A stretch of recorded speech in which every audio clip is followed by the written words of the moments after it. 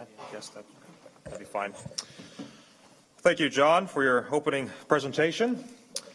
Before I proceed to presenting Dr. Shabir Ally, I would also like to mention, I understand that this debate is being live streamed. For those of you who are viewing online, you also have an opportunity to submit questions. You may submit them through the live stream chat, and those will be collected by the end of the first break. I also wanted to mention, as you may have noticed, the time allotted to each speaker for their opening presentation is 30 minutes. At the conclusion, I will come up when Shabir has finished his presentation to make mention of our break, and then the format of which will proceed involving the first response, second response, and then concluding reflections, which we then will have another break and a period of Q&A. Well, Dr. Shabir Ally holds a BA in Religious Studies from Laurentian University in Sudbury, Ontario, with a specialization in biblical literature. He also holds an MA and a PhD from the University of Toronto with a specialization in Quranic exegesis. He is the president of the Islamic Information and Dawah Center International in Toronto, where he functions as imam. He travels internationally to represent Islam in public lectures and interfaith dialogues, and he explains Islam on a weekly television program called Let the Quran Speak. Please welcome Dr. Shabir Ally.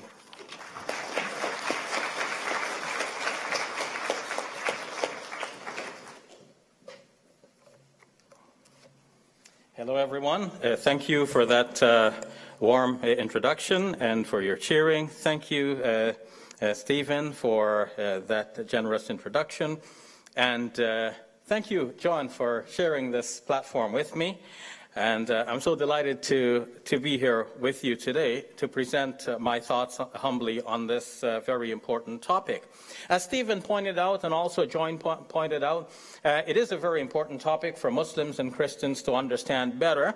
Our event is billed as a debate. I wish it were billed as a dialogue, because I really sincerely feel that we need to understand each other more, and we will do that better through dialogue rather than debate. What's the difference? The word debate conveys to my mind that it's going to be proof and disproof. Somebody's trying to prove the other person's religion wrong. I would rather that Muslims and Christians together cooperate in battling many of the common evils that we face in the world. And one of those, from the point of view of faith, is non-faith. John, in one of his recent articles, pointed out that there is an alarming statistic of young Christians having doubts about the Christian faith. And I can confess that it is alarmingly so as well among Muslims, that young people are questioning their faith. So what do we do in an atheistic world that is becoming increasingly atheistic and ungodly? I believe that people of religion need to band together and present a unified front to deal with all of these challenges to faith. Well, one of the ways of dealing with those challenges, and this may be the positive aspect of our debate tonight, or this afternoon, is that in such occasions we get a chance to think more rationally about our faith, as our faith is being questioned by the other side. And by thinking more rationally about our faith, we may, in the end, come out with an approach to our faith that is more rational, and that will commend itself more to our youth, whether they be Christian or Muslim. And in doing so, we will be in a better position to guard against the onslaught, especially of the new atheism. One of the things that the atheists do question is the idea that God performs miracles. And in fact, we do not need atheists to question that. We find that many Muslims and Christians as well are rational people, and they like to see everything done in a rational way. They believe that God does things in a systematic and a normal manner, And by that we mean the manner that conforms to what people refer to as natural laws. And so when we speak about a miracle, this naturally will be questioned, not only by atheists, but also by people of faith. Now, I customarily would have begun, and let me do so now, with praises for our Creator and Fashioner, the Creator of the heavens and the earth. I ask you, God, to send peace and blessings upon all of his prophets, his messengers, and all of the righteous people of all time, and on all of us here today. Now, I have invoked God, and here the atheist is not going to be very happy. But we're not here to please the atheist. We're here to understand our faith ourselves. Now, Muslims believe that Jesus was one of the greatest men who walked the earth. The Quran, which is a Muslim scripture, speaks of Jesus in glowing terms and never criticizes Jesus, at least from a Muslim point of view. Everything the Quran says about Jesus is positive. The Quran calls him by many important titles. He is the Messiah. He is a servant and prophet and messenger of God. The Quran gives us the story of the Annunciation to Mary. And Mary says, how can I have a child when no mortal has touched me? And she's told, so it will be, because when God decrees a thing, he only says to it be, and it becomes. The Quran details some of the miracles of Jesus, including the statement in the Quran that Jesus healed the blind and cured the leper and raised the dead. And here again, obviously, people of the atheistic bent are not going to be very happy.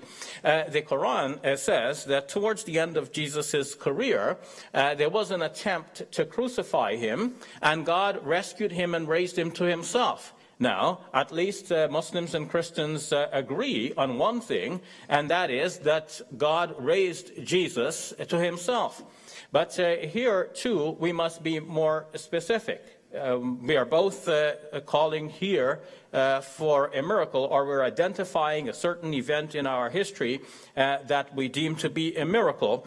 But I will say that Muslims have a certain degree of leverage in interpreting the Quran. Now, the Quran itself tells us that there are verses within the Quran which are very clear. These are referred to as the mother of the book. Where do we find this statement? In the 3rd chapter of the Quran, in the 7th verse. And at the same time, this verse says that there are other passages in the Quran which are not so clear. They're called in Arabic mutashabihat, which means that two different or sometimes multiple meanings can present themselves, and one looks as good as the other. That's why they're called mutashabihat. You can't distinguish the truth of one from the other. So that means that there are passages in the Quran that lend themselves to multiple interpretations. And we see in the classical commentaries on the Quran, I have Imam Habib here in the office, among the audience, and he can confirm this. This is what all Muslim scholars know, that the classical commentaries on the Quran, written in Arabic hundreds of years ago, even 1,000 years ago, give multiple meanings to various words of the Quran and to various passages of the Quran. There are also modern interpretations that may not have been so well considered in ancient times. Now, we ask, what modern commentaries can be accepted? How do we distinguish? Well, we go back to certain basic principles. The first principle is that the Quran will interpret itself. So if something is not clear in one passage, it may be clearer in another passage, and that rules. We cannot give an interpretation of our own if the interpretation is already clear from the Quran itself, namely from another verse that we will now bring into consideration. If there is a clear statement from the Prophet Muhammad, on whom be peace, that would trump any other person's statement. So the statement has to be clear, that the Prophet Muhammad, peace be upon him, says that this verse means that, or he said something else which is so clear, and then it must be authentic as well, because anybody could have said that the Prophet Muhammad, peace be upon him, said X, Y, Z, but how do they know? Did they meet him? Or if they're reporting from somebody else, are they reporting from somebody they actually met, and who actually met the Prophet Muhammad, on whom be peace? So there's a process of authentication of the statements. If there is then a clear statement from the Prophet Muhammad, peace be upon him, that is authentic on the question, well, that rules. And I cannot stand here as a Muslim and give you a different interpretation. Now, we can go on, but for a limited time, these are some of the most important principles. Now, when it comes then to the ascension of Jesus, classical commentaries said that God took Jesus, both body and soul, and raised him into heaven. Now, the verse that they're looking at in the Quran says, وَرَافِعُكَ إِلَيَّ, I'm going to raise you to myself. This is God speaking. And the great commentator on the Quran, Al-Imam al-Razi, said that it couldn't mean that that Jesus is being raised to God's self, because God does not have a direction. Like, we can't say God is literally up there. We say so for convenience and out of honor for God, like we look up in our prayer and so on. But God is not to be said to be literally up there. And by the way, our up there is actually down there for those who are in Australia. And may God save them from the devastating effects of the recent fires. And of course, this is a moment, as we recall, for us to pray for people who are suffering all over the world for various reasons, especially those who recently died in the airplane tragedy in Iran. So Muslims then, looking at this passage, they have some scope for interpretation. Whereas the classical commentators would have said that God raised Jesus' body and soul into heaven, modern Muslims may think that God raised the soul of Jesus, because that is what is actually important. The body for Muslims is not so important, this physical body of this life. In the life hereafter, God will give us new bodies that are suitable for the life hereafter. So Jesus may have been raised spiritually. And in that case, we can look at the Gospel according to Luke, where Jesus is reported to have said, Father, into thy hands I commit my spirit. And Jesus was on the cross, the Gospel of Luke says, and before he died, this is what he said. Now, Muslim commentators on the Quran often said that Jesus did not die on the cross, and God put him to sleep and took his soul. And some said, of course, body and soul. We can understand then, a Muslim can take this position. This is a possibility for a Muslim to say, well, there it is, right there and then. God took the soul of Jesus, put Jesus into a sleep, a deep sleep, so that he appeared to be dead, and everybody proclaimed that he was dead. But God has his own way of rescuing Jesus and raising him to himself. More needs to be said about this, but I must continue for a limited time, and more details can come out in the Q&A and in response to the questions that will be raised by my good friend John Torres. Another important consideration among Muslims is a passage of the Quran in the 4th chapter, the 157th verse, which says, وَمَا قَتَلُوهُ وَمَا صَلَبُوهُ وَلَكِنْ شُبِّهَ لَهُمْ. They killed him not, nor did they crucify him, but so it was made to appear to them. Classical Muslim commentators almost unanimously said that this means that Jesus was not even put on the cross. Here they took the term crucifixion in its most literal sense possible. They gave it every possible meaning. Crucifixion can mean two things. One, it can mean hanging a person as a means of executing him, regardless of whether or not the execution was actually successful. So the mere act of hanging the person could be called crucifixion. Where do we see a meaning like this? In Mark's Gospel, when Mark's Gospel says that it was the 3rd hour when they crucified him. It doesn't mean that he died in the 3rd hour. It means that that's the hour when they hung him on the cross. So merely hanging a person on the cross is called crucifixion. But crucifixion also can be used in hindsight about a person who was executed by that means. When, for example, a Christian says, Jesus was crucified for our transgressions.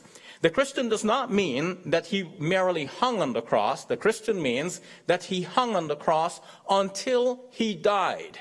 So then, crucifixion, you can see, can have two basic meanings, whether we're speaking English or Arabic or Greek or Hebrew or some other language. One meaning is the person merely hangs on the cross. without any commentary on whether he dies or not. Second meaning, the person hangs until he dies, and that usually is the intention behind crucifixion. So when the Quran then denies that Jesus was crucified, when it says, ma qataluhu, they did not crucify him, was the Quran denying both meanings? That's what the classical commentators said. But I will submit before you humbly that it does not have to deny both meanings. The Quran could be denying the second meaning, the idea that they crucified him until he died. And the Quran is not necessarily denying the idea that Jesus hung on the cross.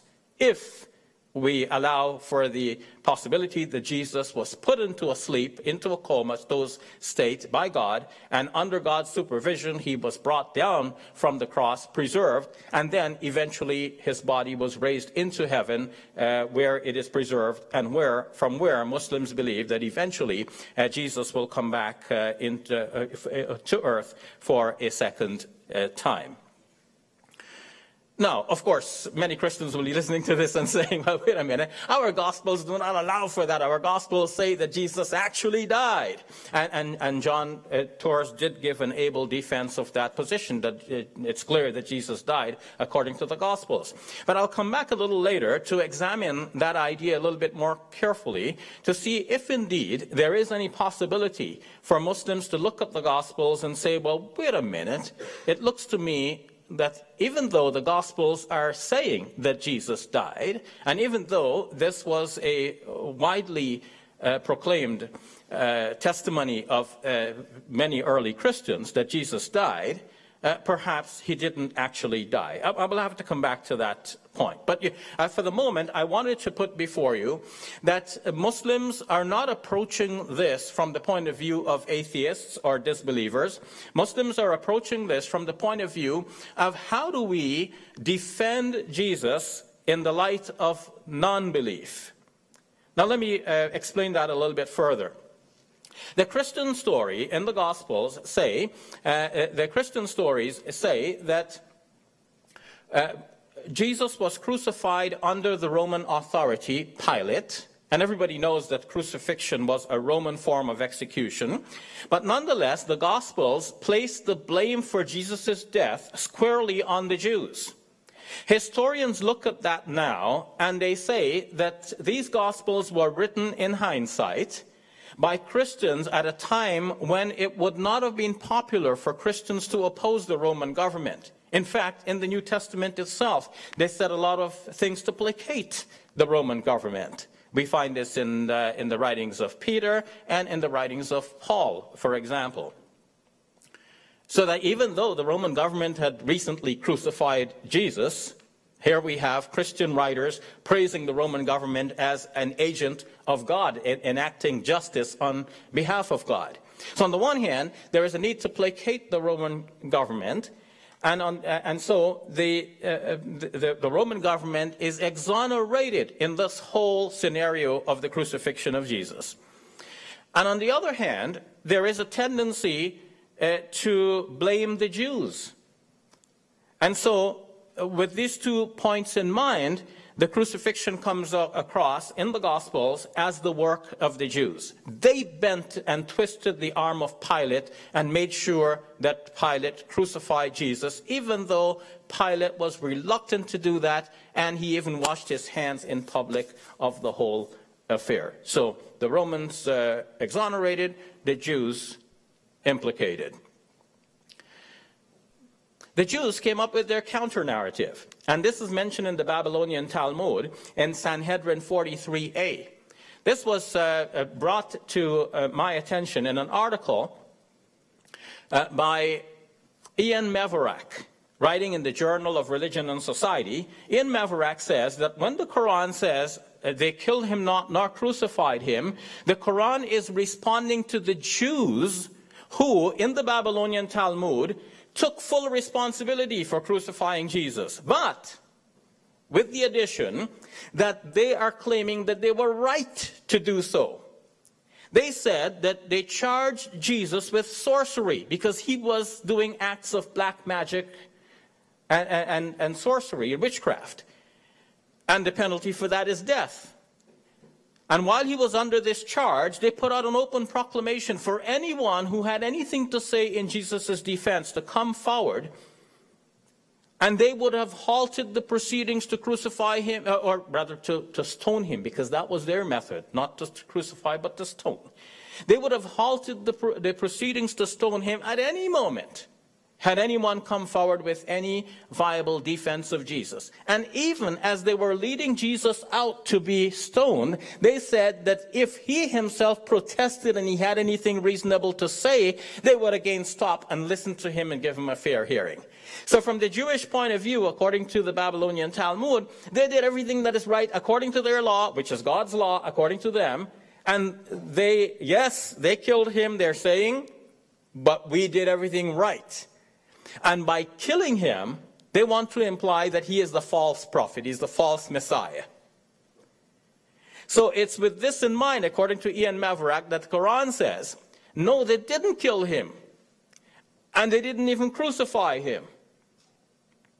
So the Quran is defending Jesus against the accusations of the Jews in the Babylonian Talmud. And I say Jews here not to generalize. We don't mean all Jews of all time. We're talking about those Jews in the time of the Prophet Muhammad, on whom be peace, who were making this claim. And the Quran is answering their claim. So then, we realize then that the Quran is not saying that Jesus was not crucified. The Quran is saying the Jews, did not crucify him. So whether we're looking at the Babylonian Talmud, which says that they killed him, the Quran is saying no, they didn't kill him, or we're looking at the Christian Gospels, which say that the Jews are responsible for crucifying Jesus, now the Quran is saying, well, no, they didn't crucify Jesus either. And historians come away from this saying, well, you know what? The Quran is technically correct. Jeffrey Parender, a Christian writer, in his book Jesus in the Quran, says that the Quran actually is correct because crucifixion was a Roman punishment, and it's the Roman that crucified Jesus, not the Jews. So when the Quran says that the Jews didn't crucify him, the Quran is correct.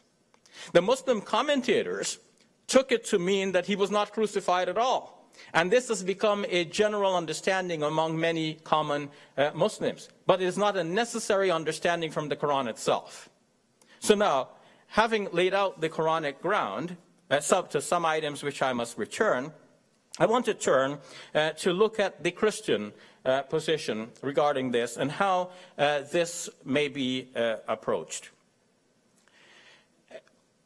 When we come to a debate like this, we must understand the neutrality that we must bring to it.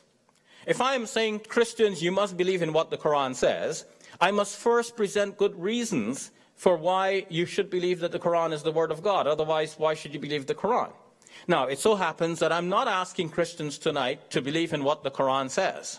I'll be asking Christians actually to look more carefully at their Gospels to see if there is something that was actually missed previously that you need to take into consideration. So I'm not asking Christians to believe in the Quran. So I don't need to present the Quran as the Word of God and arguments for the Quran as the Word of God. Likewise, if Christians want Muslims to believe in the gospel narratives, they may have to present evidence that the Bible is the Word of God. Now John rightly presented not the Bible not as the Word of God, but as ancient testimony. And so he presents natural, historical pieces of evidence to prove that this is ancient testimony. So he's on the right track. He's not saying this is the Word of God, therefore you must believe in it. If he's going to say that, then obviously he'll have to present evidence for that. Now we come to burden of proof. The title of the debate is worded just as you see it there. Did Jesus rise from the dead? Now this presents to Christians the burden of proof. They have to give solid and good evidence to show that Jesus actually rose from the dead. And it's not necessary for the Muslim to prove that he did not rise from the dead. The Muslim only has to question the positive evidence and say, well, wait a minute, that evidence does not actually add up. There is another reason outside of debate that Christians have a burden of proof in this matter. You see, the New Testament presents Jesus as having died under the curse of God's law. Christians tell us, and Christian apologists generally say, that if Jesus was crucified and that was the end of the matter, this would prove that he's a false prophet, false Messiah. He died under the curse of God's law, because Paul said anyone who hangs on a tree dies an accursed death, according to the book of Deuteronomy. I believe he misunderstood that passage, but nonetheless, this is how the matter stands. So now, think about it. Jesus dies publicly, and this means that he's a false prophet. But a few days later, he arises from the grave, and this proves that God has vindicated him, and God is with him, and he is a true prophet and Messiah of God. But this is a private affair. Jesus appears only to a few people, even if we count the 500, but I'll question the 500 later on. But Peter, in the Acts of the Apostles, says that Jesus did not appear to everyone. He appeared only to those who had come up with him from Galilee. So chosen disciples and followers. In that case, it's a public demonstration that Jesus is a false prophet, but then there is a private vindication showing that he is the true prophet and true Messiah of God. So now, Christians, those who are privy to that private vindication, they have the responsibility to go convey to the world the proof that Jesus actually rose from the dead. Because the world, knowing that Jesus was crucified, should conclude, according to Christians, that Jesus was the false Messiah, until they come to know of good evidence showing that Jesus actually rose from the dead. There's another angle to this. The Gospels go out of their way to show that Jesus was the Davidic Messiah. He was the son of David, and so on. Now, what was the Davidic Messiah? The Davidic Messiah was to overturn Roman rule and institute the law of God on the land. What Muslims call the Sharia, or the law of God, Christians also had that concept, although generally it doesn't seem so that much anymore. But Christians still, in their prayers, the Lord's Prayer says, "Thy will be done on earth as it is in heaven." They want, at least this prayer is announcing, that we want the law of God to be executed here on earth as it is already in heaven. So that it's the kingdom of God, not the kingdom of Rome or some other kingdom. Well then, if Jesus was the Davidic Messiah, then he had to overthrow Roman rule. And the Jews can say to Muslims, well, wait a minute, you say he's the Messiah, but he didn't overthrow Roman rule. And Christians will say, but wait, when he comes back, that is when he will rule. That is when he will be a king. And the Jews will say, well, okay, so when he comes back, we'll see that he's a king, and then we'll know that he's the true Messiah. But for the moment, it looks like he is a false Messiah. He claimed to be a king, but he didn't actually turn out to be a king, so therefore he's a false Messiah. So now, Christians, by proving that Jesus resurrected from the dead, will be proving that God is still with him, despite the way it looks. But, of course, Christians would have to prove that, and hence the important concept of the burden of proof. Running out of time, but let me go through very quickly and mention a few points. I'll skip past this because I basically explained this, the Quranic position. I want to say something about the evolution of the Christian texts and beliefs. There's an important book written in the field called The Evolution of the Word by Marcus Borg, the late Marcus Borg. And he showed how, as we go from one gospel to another, the story about Jesus changes. And I think this is a very important thing that we have to look at tonight. So we have four gospels, Matthew, Mark, Luke, and John. And it is generally understood, even by what John Torres presented, John is the last of the four Gospels. Not only is the last of the four Gospels, but John is a different Gospel. And the other three are very similar. They're called synoptic Gospels. We'll come back to this and explain in more detail, but I'll go through quickly. Now, scholars believe that Mark was the first of the four Gospels, and that Matthew and Luke were dependent on Mark. They actually are, in a way, rewriting Mark and expanding the story and making it more Christian as we go. And if these are dates that are commonly accepted in the scholarly world, but John Torres has presented dates that are held by only a few scholars nowadays, very conservative fundamentalists, literalist scholars. I don't say these to demean the scholars, but I'm just to identify so you understand. Most academics would say that these are the dates. And John written about by the close of the first century, around 100. And we can see that as we go from Mark, the earliest, to John, the latest, the proof that Jesus rose from the dead is greater. The proof that he actually died is greater, including that spear thrust, which is mentioned only in John's Gospel. Remember, John Torres was making a big point about the spear thrust, which would have proved that Jesus died? That's only in John's Gospel, in the last of them. So as we go from the first to the last, the number of witnesses who are there increases, so to the extent that in John's Gospel, we have a witness right at the cross itself, and that's the very witness who apparently is claiming to be writing this last Gospel. Whereas in the other Gospels, the disciples forsook Jesus and fled. But in John's Gospel, this faithful disciple is right there. In fact, in modern times, scholars question whether that disciple actually existed. The one who is called the beloved disciple in the fourth Gospel does not seem to be mentioned in the other Gospels. And Andrew Lincoln, in his commentary on on John's Gospel, does raise this point, that it looks like this is a literary device that the writer of the fourth Gospel is using. He is writing about a fictitious disciple that is called an ideal or beloved disciple to show Christians this is how you're supposed to be, not that this was an actual factual person who existed and lived and walked and heard what Jesus preached. Much more needs to be said about this, but I want to bring it to a quick close. And in closing, I want to recap where we have gone with this opening presentation. So first, I have shown that Muslims and Christians have to work together at this. I do not come at this from the point of view of let's disprove Christianity and prove Islam to be right. I come at this from the point of view that we, Muslims and Christians, together have to understand our faith better and present it in a way that it will be understandable and respected by our youth first, and that we can present to the world at large. Thank you all very much.